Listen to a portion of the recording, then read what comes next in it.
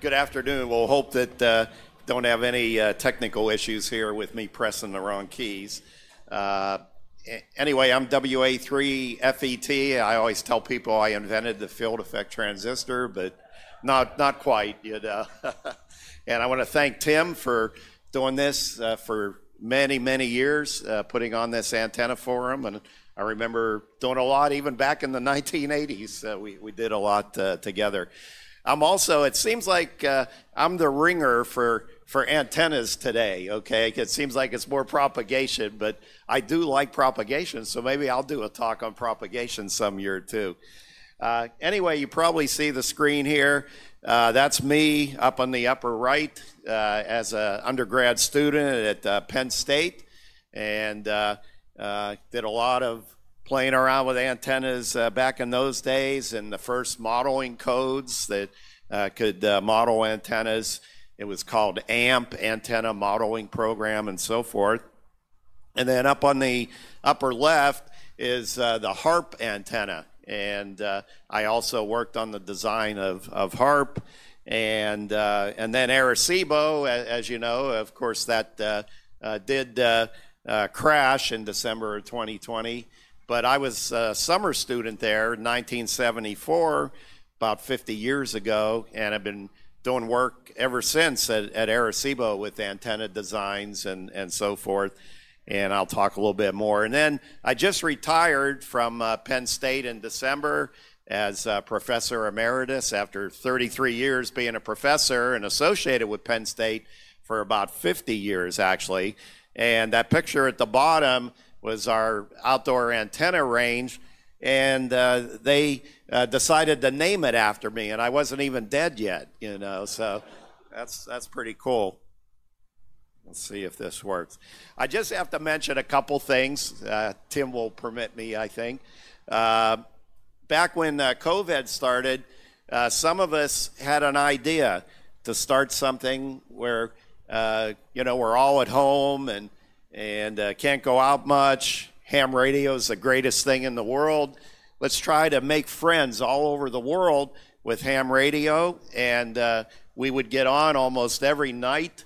And Tim was one of the main guys, and myself, and a whole bunch of other. And most of the people were people that started this thing were people that had contest stations, big antennas. And so we came up with this name, Big Gun Friendship Net, but it was really the friendship is what we were after, not so much the big gun. The big guns attracted all the people, and then we made friends. And this is just a small sampling of all the people in there. It's hundreds of people that have joined this thing.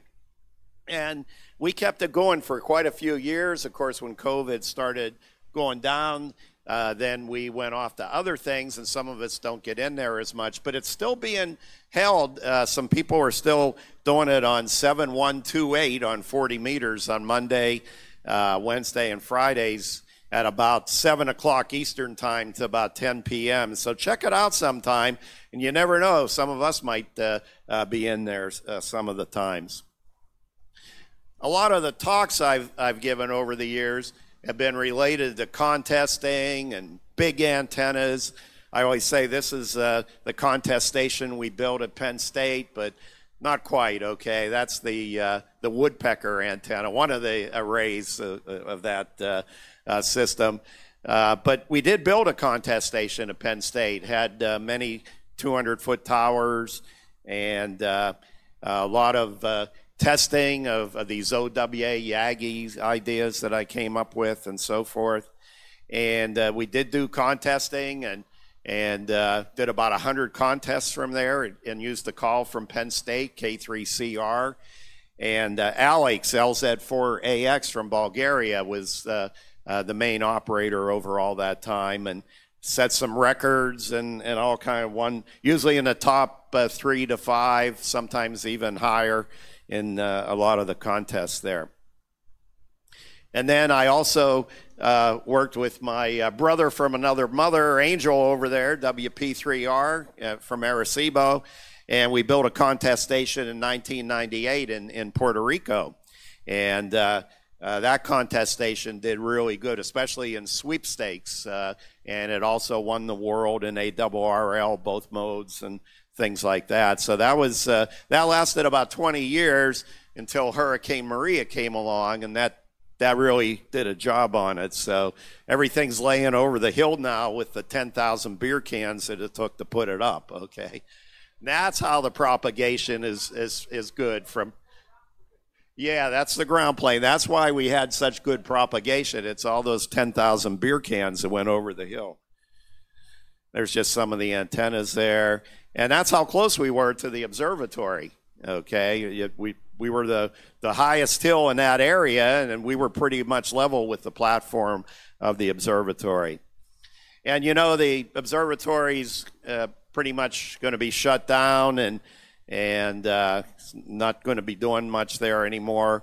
But there's still these 600 kilowatt transmitters. So I'm trying to get Angel to say we could build a contest station with these. That'd cover 160 to 10 meters, you know, 100 kilowatts on each band.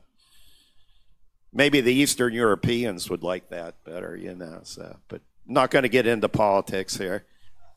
Anyway, that's all usually the talks I've given. Big antennas, contest antennas, new things. And I thought, this is innovation this year. That's the theme of the Hamvention.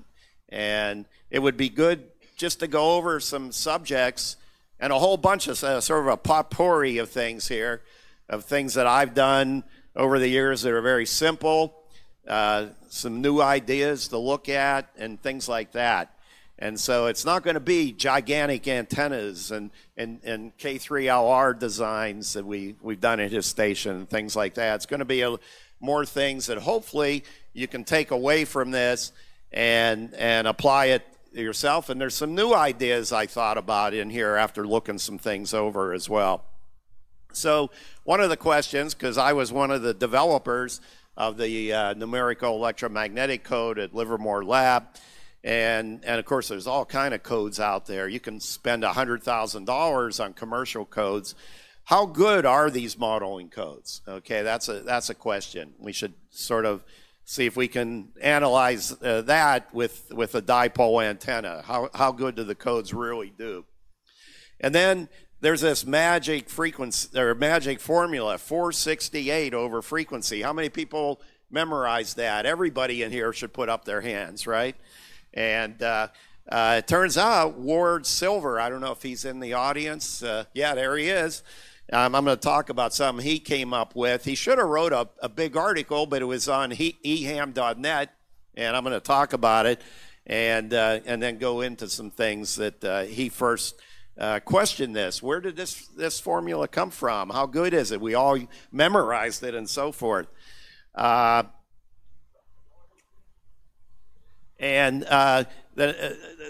other thing is we're going to find out that formula doesn't really work all the time. It has things that if the diameter varies of the wire or the tubing, it's going to be off, okay? There's other things like height above ground and other stuff. So it turns out it really doesn't work, and we'll talk about that, unless there's a very specific cases that it works. And so how can we use something else to go out there instead of doing trial and error where you trim a little off, go back and measure it, trim a little more, go back and measure it? How can we get it where we only have to do it twice, okay? Do 2 times measure something and use something called interpolation that we can then go and come up with the correct design. And then looking at how this formula works, I was looking at all the plots of you're trying to get resonance, right? That's where the imaginary part of the impedance goes to 0. And I kept looking at where all these curves, and there's a magic point that they all go through. And I said, maybe we can use that. I'm going to talk about that, okay? And then the 43-foot vertical, is that really the best height? Well, we're going to talk about that. And then I've had an antenna up at my house that is for 80 and 40. I just get on the same sort of frequency ranges every night to talk to my friends. and this thing's been up since about 1990s, and I thought maybe some people might be interested in it and might want to use it. And then way back before all this short receive antennas were, you know, talked about and sold and so forth, in my backyard, I got a 6 ham sticks for 40 meters, the mobile antennas. This is back in the 90s. And I put an array together, all passive, okay, with combiners and phasing lines and so forth. And I'm going to show a little bit about that. And it was an amazing receive antenna. And I'll talk about that. And then if I have enough time, because Tim, I got what, 2 hours? Or yeah. Yeah, I know. Anyway, if I have enough time, I'm going to talk about a project we've just been working on that's to replace a great big HF array. So I will talk about something big down in Antarctica at the South Pole. But to design this thing, I used some new ideas in log periodics that we wrote a paper with some years ago. And I actually, with Ward's help back there, have rewritten that section on the log periodic antenna in the new ARRL antenna book that's coming out. Or maybe it is out, I don't know. Okay, so the codes. Most of the codes that I'm been familiar with, and probably most of the hams are familiar with, they're based on either NEC or mini NEC, okay? And Tim probably remembers I used to come in the 80s and I'd bring like all these CDs, or not CDs, like floppy disks, and they had the code on, and there'd be a mad rush up at the antenna for it because I was passing them out like free, you know. So, but anyway, the mini NEC, and some of these are free. You can get them just by downloading 4NEC2 up on the right. That's free. That uses NEC2. MMANA, that's free. That's using the mini NEC algorithm, and they've done a lot of great things on how to get the segments automatic in there. It gives really accurate results. Roy Llewellyn had LNEC it started, and then EasyNEC, and then he has retired from that, and so you can go and get everything for free now from EasyNEC. And that's pretty amazing. And then some of my students and us at Penn State, we came up with something called GNEC. It's not in existence anymore, but I still use it a lot. And then there's commercial packages, okay? These are, if you got big bucks, like the big contractors, FICO over on the top left, CST microwave, ANSYS, HFSS, and Whipple-D. These all use something similar to what's in NEC, and then they use other techniques as well for some of them. And they usually cost, though, about $50,000 to $100,000, okay? And that's per year, you know, to use these things. So you got to really be into some big-time contracting and so forth to have these. I do have access to FICO, and if you're at a university, a lot of the universities have all these codes for very low price because they want the students, these companies want the students to learn their code, so when they go out and get a job, they say, we use this code back at the university, we should get it for the company. And so any students at universities usually have access to these things. Okay, so how accurate are these codes on a half-wave dipole? Well, we're going to model a half-wave dipole a little bit differently than just the wires and segments that people that do modeling may be familiar with. We're going to actually take the dipole, pick the half-wave, and then a radius, the sort of standard radius that people test is 0.001 wavelengths. And we're going to divide it up into a whole bunch of little tiny triangles, as you can see there. And then we're going to feed it between those two cylinders, so they're actually metallic cylinders. And this will give a much more accurate result than the way the codes are normally done with wires and segments and so forth. So here's all the codes. You can see the key at the bottom there. And if you put it on a scale like this is for the real part of the impedance. Looks like after about maybe, 30 segments, they're all on top of each other. Okay, so it doesn't matter which technique you're using there. They all agree pretty good. And there's neck 4 and neck 2. Okay. And then the imaginary, it's pretty good. It's not quite as good, but the FICO cylinder is that sort of light blue. It's only 1 point at the end because there's no segments involved. It's just one value. And so you'd think that's the most accurate value. And it looks like neck 4 and neck 2. And then if you use a lot of segments or the automatic segmentation in that MMANA, you get really good results. Okay. And so those are pretty good. But then if you blow it up a little bit, you zoom in, there you find, again, that light blue that's there above the 200 line. It's agreeing very, very good with neck 2. Neck 4 is a little bit off when you get that many segments, but if you look back, we would never use that many, like anywhere from 30 to 100, you're getting pretty close.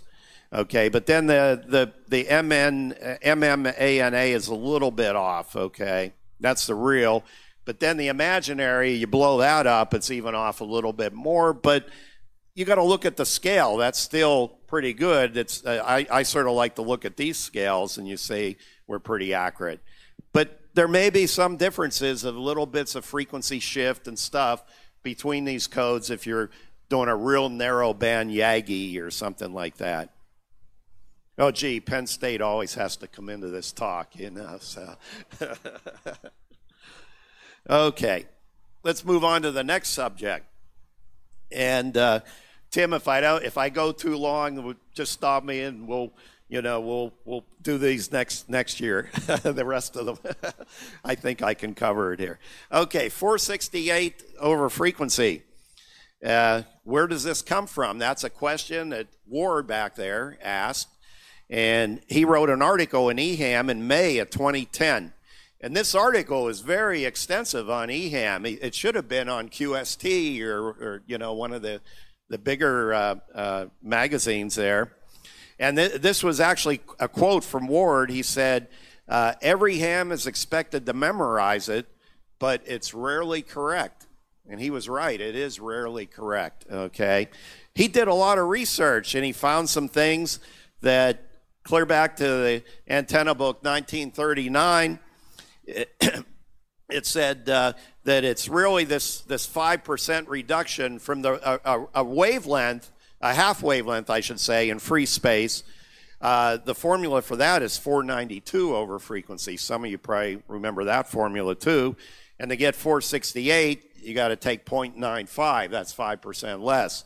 And so it was said that it's the insulators at the end of the dipoles. And that sort of concept is carried through for a long time. Then in the 29 handbook, he found a formula, but there was really nothing that said, where did it come from? Right, Ward? It just didn't say. It was a number there, but there were some things about it, but it wasn't perfect. Yeah, Ward.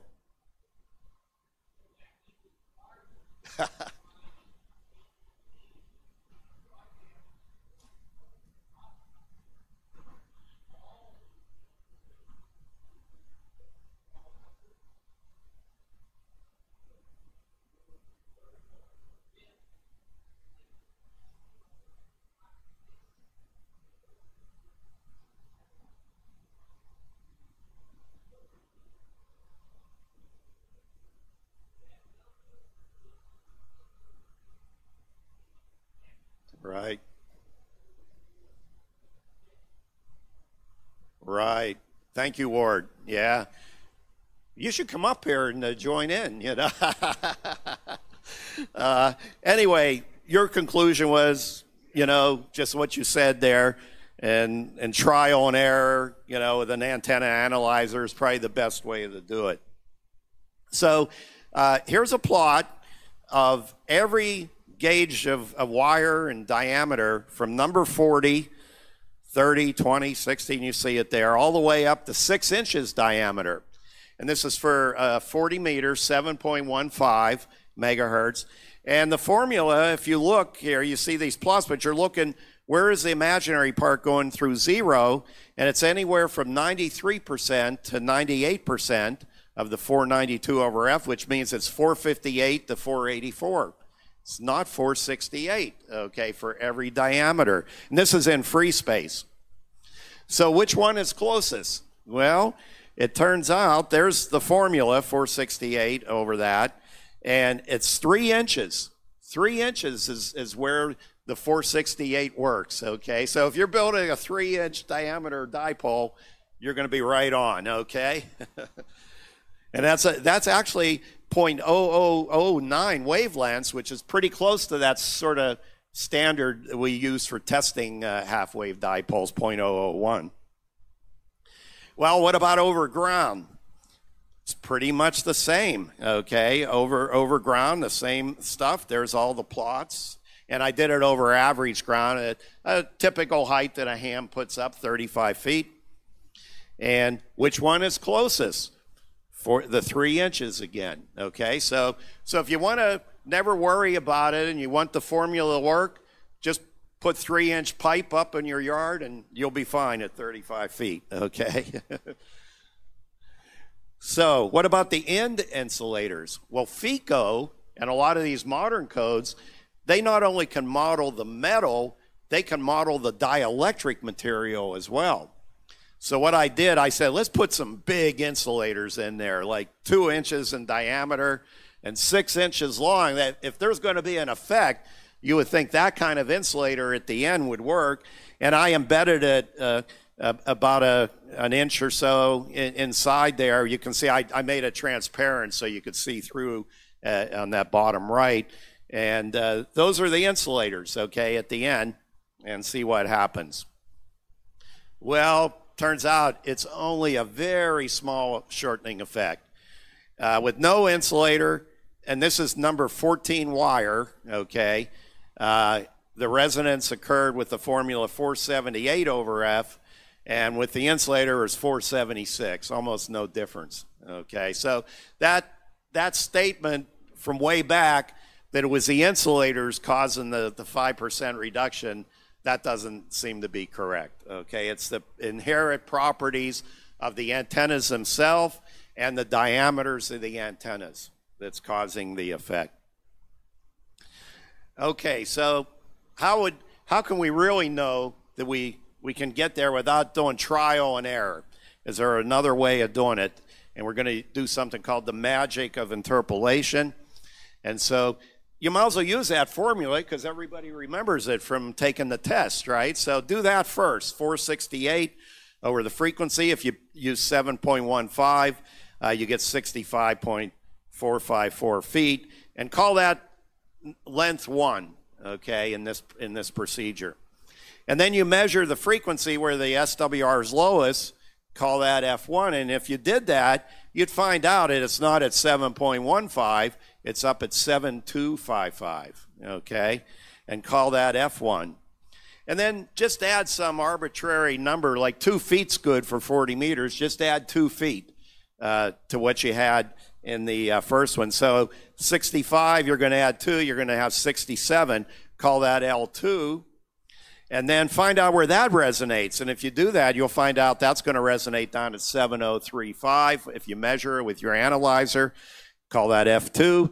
Now you got all the information to give you the correct length to get it where you want. And you use that magic formula there in red, plug in the numbers, and you get 66.4 feet. That should be the correct length to use. So remember, the first length was with the formula, that was 7255. There's the chart. The next one, you added 2 feet, 7035. And there's the correct length, 66.4. And if you could read those small numbers, it's right at 7.15. So you only need to do 2 things, and you got it, no matter where you want it, using interpolation. Because everything are straight lines through this narrow frequency range of 40 meters, or any of the bands for that matter. Now you look some more, and you notice, look at that circled region. All the curves are going through the same point, okay? all those diameters from number 40 wire, that's thinner than my hair, I still have some, and up to 6 inches, okay? And they all go through that same point. It's at 7.55 megahertz. And the reactance is not 0, but it's 50 at all those diameters. And the formula for that frequency is 494 divided by F. That's very close to the actual half-wave formula, which is 492. But 494, that would be a good formula to remember for this procedure. And so here's what you need to do. Suppose we want the resonance back at 7.15.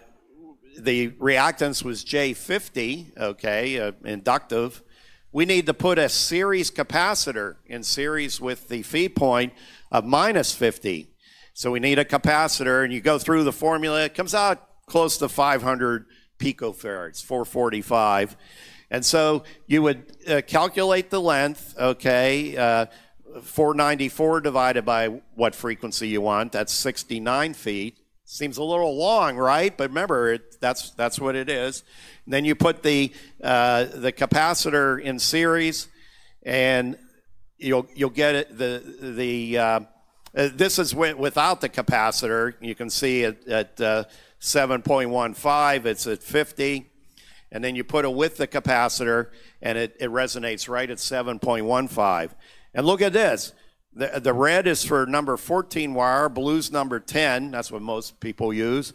And the violet is 1 inch. And you could put it any diameter, and they're all going to resonate very close to 7.15 just by adding that capacitor. So if you have a ballon, you could put that capacitor in series with the lead, and that would be it. You'd use this procedure. You'd never have to worry about diameter again, okay? Oh, gee, Penn State again. Okay. Now, it may not work perfect for all heights. I didn't really explore the heights. I've never built it yet to test it. But innovation, we need people here to try it and see if it works. It may be something new to way to put up dipoles, okay, where you just don't even worry anymore about the diameter of the dipole. But you do have to have a capacitor. Remember, I did show doorknobs. Doorknobs would be good because they can handle a lot of power. If you don't have a lot of power, you could probably use something else. How am I doing on time, Tim? Okay, good. You'll tell me when I'm getting close, I know. 43-foot vertical. I think you guys sell that, don't you? And a lot of people have sold these. And they're good. I mean, don't get me wrong. This is not going to be a big complaint that it doesn't work good. It works good on most all the frequencies. And my analysis here is assuming that you have many, many radials, okay? It's sort of like the perfect ground system. But this 43-foot vertical, the reason it works good is you have a tuner at the feed point, right at the feed point, okay? Because you don't want high SWR on the coax. That increases the loss. So if you're, now tuners, depending on the impedance and where they can match on the Smith chart, they can have some loss too. But if it's a good tuner, it probably can match just about anything without too much loss. Well, these are the patterns there. It's let's see. Shown at the top left is 3 megahertz, then 5 megahertz in the middle, top, 10, and then 15, and then 20. Look what happens. The lobes are starting to lift, okay, at 20 megahertz. And then at 25, they're definitely lifting there. And look at 30 megahertz. They're going like this, okay? And so I thought, that's maybe not what we want, okay? We like those top plots, but those ones near the top of the band, those maybe don't look so good. Here's the SWR. If you do a 1-to-1 ballon into those before the tuner, you know, you might want to put a transformer in there first. It could even be an unon. And then put your tuner. The tuner might be easier to work with on the regions of the Smith chart. The 1-to-1's pretty bad. That's a 1 to 20 VSWR range. But a 1 to 4 seems to be pretty good. And that's in the literature. You can read 1 to 4 people use, and then they put their tuner on that. And a 1 to 6, the violet isn't too bad either, okay? So that might be something you want to do. But I think a better choice would be 20.5 feet for the vertical, okay? Now, this maybe isn't going to work real good on 160, okay? The 43, you need as much height as you can get. But from 80 meters up, 20.5 looks pretty good as long as your tuner can tune it, the impedance. And I think the tuners probably could. And now look what happens. The second row there, that's 15 on the left, 20 in the middle, 25 on the right, and 30 megahertz at the bottom. All very low angle, nothing shooting up in the air. So maybe a 20.5-foot vertical might be better than a 43-foot vertical. But anyway, it's just some thinking about it. Haven't built it and tested it. Then I thought maybe another approach would be to put a dipole that's sort of about the same height as what the vertical at 40 feet and run a coax up through the tubing. And then it turns out, if you look at the impedance, the green here is a 1 to 12 type balun, or 12 to 1 balun. That seems to be about the best. And put that in the middle and feed the top and the bottom as a dipole. But then you have to somehow isolate that coax at the bottom because currents are going to flow down there. So I think a bunch of hunks of ferrite there might do the trick, okay? And I think there have been some designs like this, like isolator things. But look at these patterns. They look really good, really low angle, okay? So that might be another antenna that you could start selling. Anyway, that's that subject. Okay, let's move on to another one. This is that antenna. I've had, it's nothing fancy. It's just something I came up with a long time ago. And I mean, you could probably find stuff similar in the antenna books and so forth. But this thing has worked all these years, okay? So in the 1990s, it's just an inverted V fan and fed from the same feed point. And so the 80 meter is in the straight line. And then I tilt the 40 meter 15 degrees, okay? It's tilted 15 degrees away. That seems to be enough that you don't get a lot of interaction. If you try to line them up in parallel, get a lot of interaction, and the bandwidth gets real narrow and so forth. And then just slope this down about 30 degrees from the horizontal. The only disadvantage is you need 4 anchor points on the ground, okay? But I cut the grass all the time and just cuts right around them. So and they've been up for a long time. I use this number 12 LumaWeld.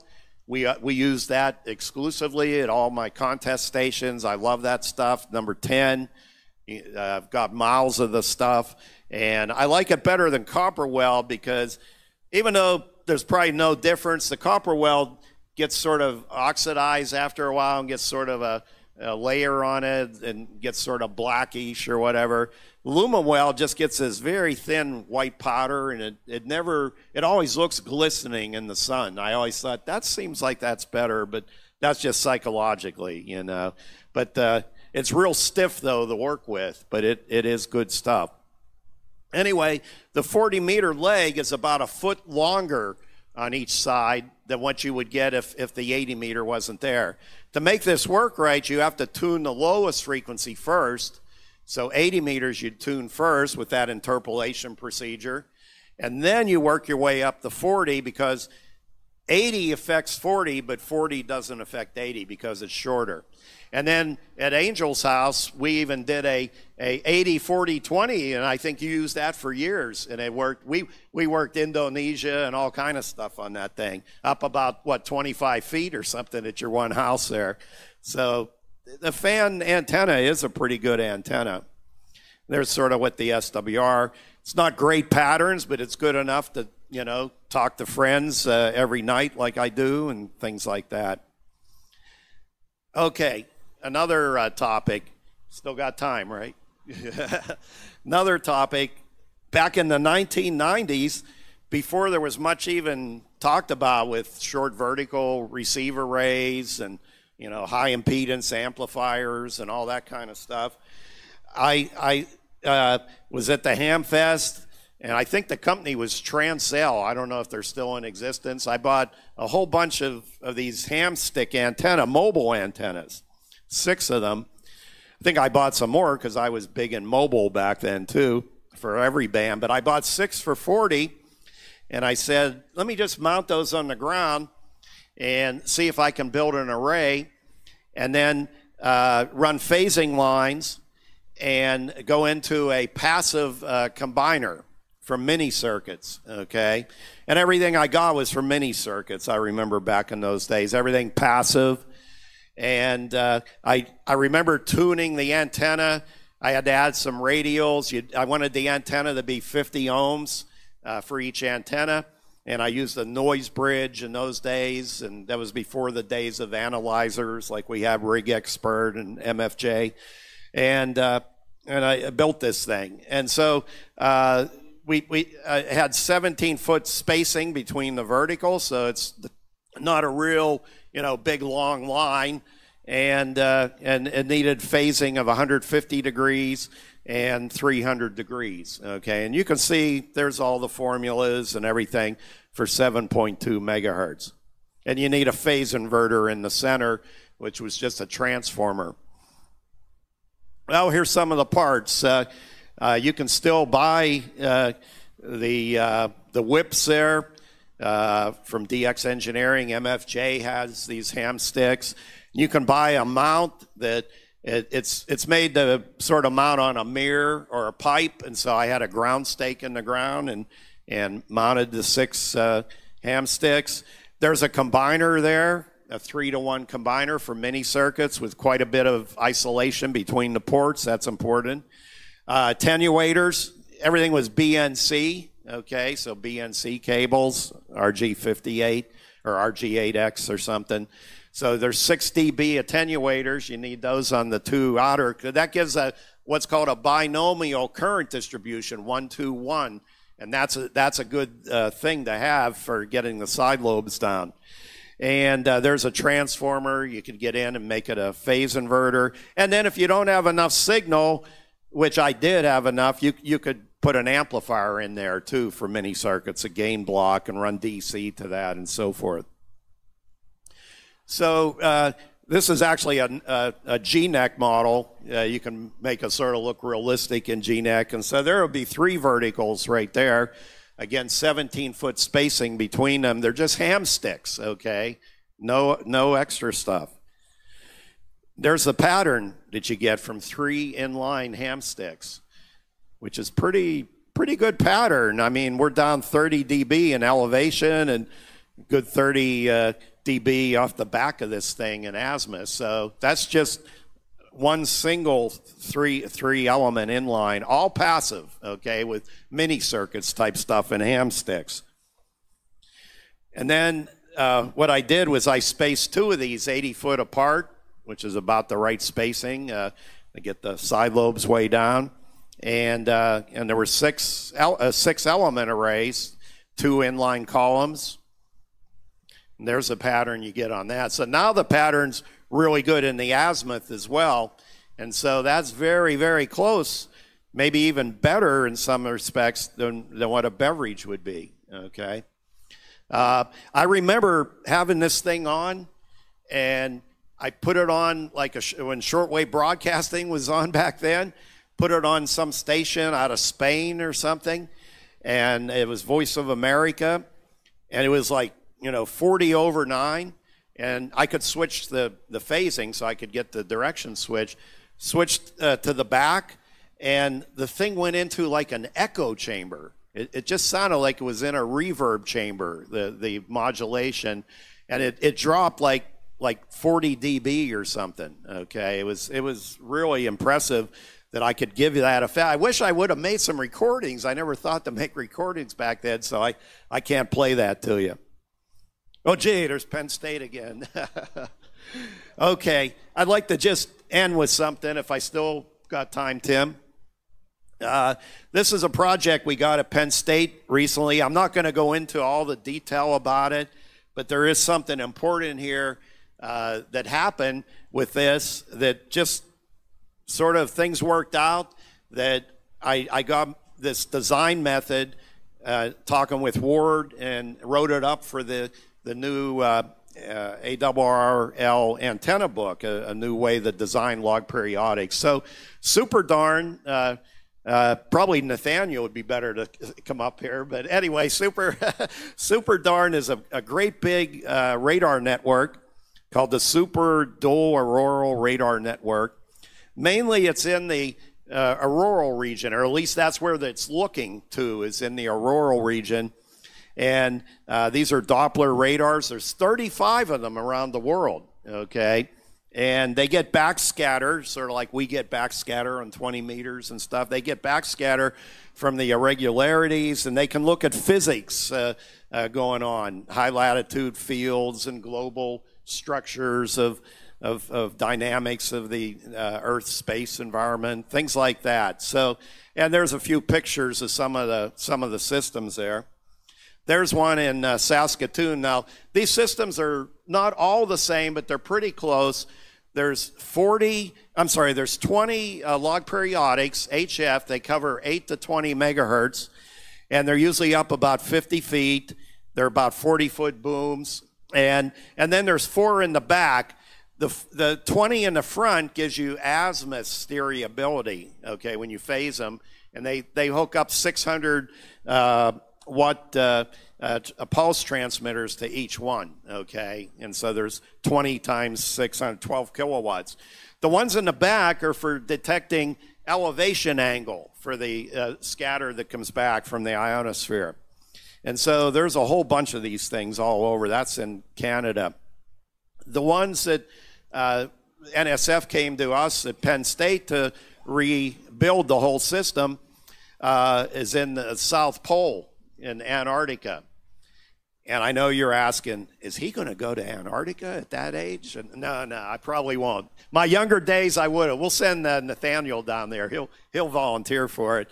But anyway, what happens in Antarctica is the snow keeps coming. It never melts, right? It never has gotten above 10 degrees Fahrenheit. That's the highest temperature ever at the South Pole. So the antenna was originally at 20 feet, and that was even too low. The scientists thought the snow is like air, and it's like operating in free space. And so one of the things I did was show them, no, there's a layer of dielectric, and you get patterns and things off of that. We should be up at 50 or 60 feet, okay? But now the antenna is only 10 feet. In 10 years, the snow has built up, and it went from 20 feet to 10 feet, okay? And so the whole thing has to be replaced. And so we said we're going to come up with a log periodic design, but instead of making it out of tubing and only a few elements, we're going to make it out of wires, okay? And we're going to use many wires, because this paper that I had some years ago was how to design high front-to-back log periodics. And they won high front-to-back because the systems they have now only have 10 to 15 dB front-to-back, so they don't get all the scattering from where they think they're getting it for the scientific purposes. So we're going to design it. But then this is the old method. This is the method that's in the current ARRL antenna books. And what happens is you look up on all these charts and everything, but the boom length comes out at the end. And so you might design something you think is going to be really good, and the boom's going to be 200 feet long, okay? It's just not going to work good. So we wrote this paper some years ago, 96, with one of my PhD students, and it got published in the journal.